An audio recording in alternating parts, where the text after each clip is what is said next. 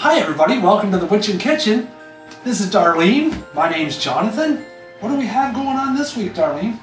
This week we're going to make some stuffing bread and we're going to make a blueberry loaf. Oh boy, blueberry loaf. So it's a basic recipe that you can dress up any way you like, and it's gluten-free, it's sugar-free, so if you have celiac disease, if you're diabetic, if you're keto or low carb, it's good. You're good to go. So let me get this straight. A stuffing bread and a blueberry loaf. Yes.